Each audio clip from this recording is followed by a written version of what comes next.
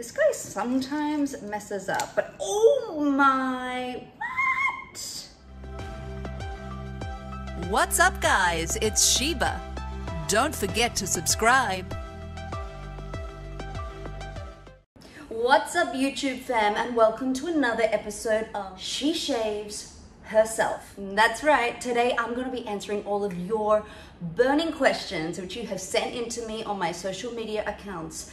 So settle back, get a drink, and let's get shaven.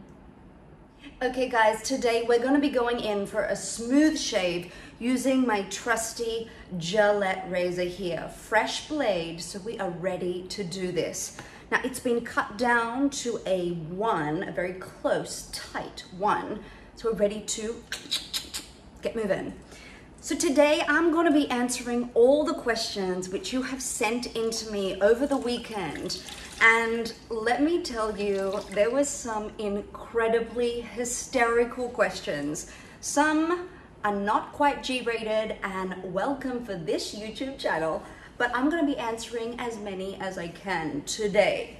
So I have a list here in front of me. I have collated everything on my laptop, and I'm going to see if I can get through 20 of your questions. Many of them sort of doubled up, so let's see what we've got. Okay, so the number 1 burning question, I kid you not, we had it so many times get sent through, and it was, when will Satori go bald? I'm gonna say it one more time. When will Satori go bald? Y'all, I know. The world is gonna stop. The bald brigade is gonna halt if this ever happens, but I can tell you right now, you're gonna be holding your breath for a very long time. She is not going bald yet, even though she would look incredible. She has lots of shoots and fun things coming up, which she needs a different look for. But y'all saw the filter that she put on a while ago on the Sheba and Satori Instagram, and that was so funny, and she looked bomb. Like, she could literally do any style. So there's the answer to that. You're actually going to die if you hold your breath waiting. So let's move on from that one. Next question, which is pretty funny. What shampoo do you use? People, I have no hair, so I don't really need much shampoo. But that being said, the scalp does need a lot of care. So it needs to, well, I don't know if you know this, but I cleanse my scalp. So if it's like a smooth shave, do you like it with all my shaving gel here? I cleanse my scalp after I've done a smooth shave, and I kind of treat it just as my face. So it's like an extension of that. So my skincare routine literally just goes up and over. And I found that's really helped maybe with like ingrown hairs and that kind of thing, which I'm very fortunate to not have any issue with. So I'm grateful for that. So I don't really use a shampoo. If I've grown it out to a buzz cut, what do I use then? I'm gonna have to upload a picture of the brand that I use. But generally, in answer to your question, I do not use shampoo. 3, what was the inspiration to shave your head? Well, many of you know the long backstory of why I shaved my head many years ago for a modeling gig. Well, this time around, I knew what it would look like, so I knew it would kind of suit me, and I decided, you know what? I've been modeling for a while now, and I just wanted to change it up, and Satori and I were like, hey, let's just go all in and see what the bald brigade would be like. So there you go, that was my inspiration. Okay, number 4, what nationality are you? This is kind of confusing for some people because people say my accent is very strange now since living in Asia for so long. A lot of expats tend to get like an international, global kind of hodgepodge, like all sorts of accents mixed together. Well, I am Australian, and it comes out even more so when I'm talking to my family back home in Australia, but I'm Australian and been living here in Singapore for 14 years. So basically like since I was a toddler. Joking, I'm a little bit older than that. Okay, number 5, am I planning to convince some girlfriends to shave their heads? Well, people, we actually have some people in our sphere that are like getting inspired to do exactly that. So I mean, look, our goal is not to, you know, force people to be like, hey, come and shave your head. But if it's something that they've considered or they want to try a new look, we 100% are for that. So yes, hopefully in the coming months, you're going to see more women come on board She Shaves, and we're going to see some super beautiful people in Singapore shaving. Okay, number 6. I see you have a strong relationship with Satori, and how do you maintain that? Okay, so this is a little bit of a tricky one. Satori and I have made like a pact that we're going to keep our personal lives private, and which is something that we hold really dear to us. But that being said, we know we're also on a public platform, so there's certain things that you guys want to be involved in. But I can tell you the reason that we have such a strong relationship is the fact that we really honor each other and support each other in everything that we do, with our families, with our work. Obviously, we work together a lot, so there's a great understanding and a compassion on both of our sides for what each other desires to do and what we want to achieve. So I think that is the foundation of why it really works. And obviously I respect her enormously, as she does. And we are probably each other's biggest cheerleaders. So that is the secret to a strong friendship, relationship. I think it's just like honoring the other person and supporting them, and also calling them out when they're falling short in something. You know, we have no issue over that. She will, you know, pull me aside and be like, you know what? I don't think this is going right. Maybe you can look at it from a different viewpoint, or maybe I need to broaden my vision. I'm not seeing it from a, you know, I need to see it from a different perspective. So I think I really respect her for that, and thank her for challenging me when often people don't, just because it's easier.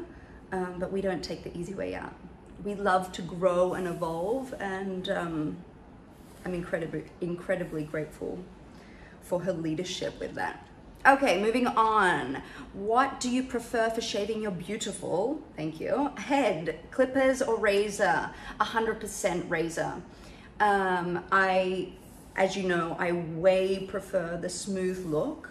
I love the feel of it. I love the fact that it feels incredibly clean. When I feel regrowth, I just have this urge to clean up, you know? It's a bit like wearing makeup. Like, I can't wait to get makeup off my face. It's the same thing with hair. As soon as there's growth, I'm like, yeah. Okay, here we go. This is a lovely question. And what is the secret of your beauty? Well, thank you so much, whoever wrote that in. Secret of my beauty, you know what?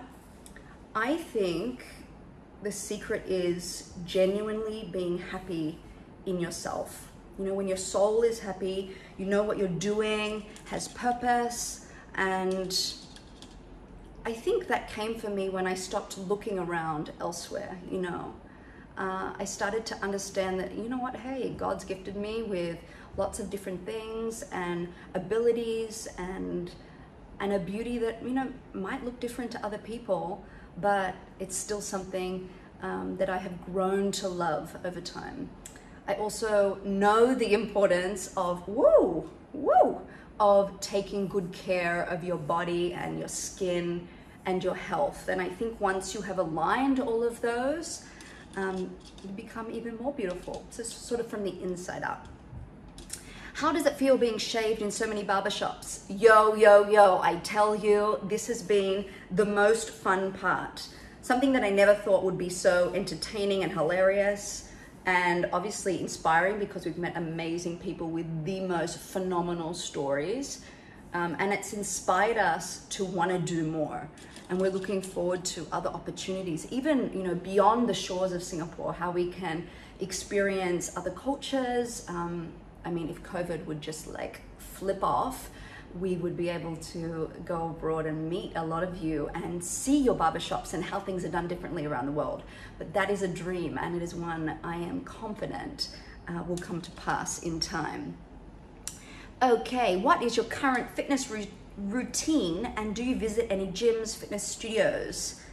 Yeah, I love keeping fit. I think it's really important to move your body and to continue to work at that. Even if you're someone that is already, relatively fit, you've got to find ways to make it interesting. And I remember when it was lockdown, I would complain to Satori all the time, if I do one more HIIT session, I'm going to combust.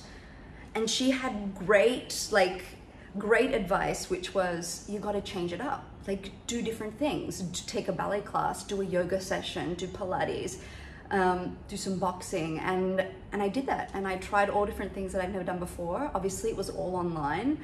But there's so many ways to move your body, and it doesn't have to be torture. You know what I mean? If you hate going to the gym, conventional setup, don't do it. Like, fine, go play tennis, or grab your partner and go for a jog at the beach, or go swimming and do laps in your pool, whatever it is. I just think moving your body is key. So right now I'm a member at a gym, and I train by myself there. But in the past, I've utilized personal trainers just to get me on the right path and understand my body and how the best way for it to be trained. But yeah, so I'm independently at a gym at the moment, doing my thing. How often do I work out? I work out, give and take. I move my body every day. I never have a day where I don't do absolutely anything. So I'll just take a walk and just get steps in. I try to hit 10,000 steps a day, regardless of my workout plan. But training wise, I train normally 4 times a week. If we have something particular that we're working towards, or a goal, a physical goal, then I can up that to 5 times. But obviously there's commitments and whatnot that keep me busy. What do you and Satori do for work? Well, we are full-time models, as you, I think, know. Satori also has her own modeling company, agency that she runs, and she's got some staff there helming that for her. She's also working on passion projects that she's actually launched another one, which is really exciting, which we'll be able to release that news shortly, that has just gone live. So she really does put her head down and really works hard at the things that she wants to get off the ground. And she's got an entrepreneurial spirit, and something that she really strives to achieve many different things in many different industries. It's really amazing to see her flourish. And I'm a singer and voiceover artist, so often working in studios, working on commercials, that kind of thing.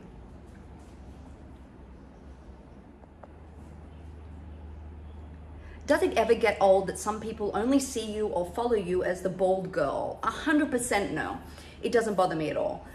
Because I know obviously that I have many other giftings and things that I'm able to work toward and offer the world. And so if you just see me as the bald girl, well, hey, you know what? All good. That means there's room to grow in our friendship. Those that know me and people that are around me and support me know that there's far more than that. And obviously I'm more multifaceted than just the bald girl. Okay, you could be living anywhere on this planet. Why Asia? Why not? Oh my gosh, this place is amazing. Seriously, Singapore is the most bomb country. There is so much happening. It's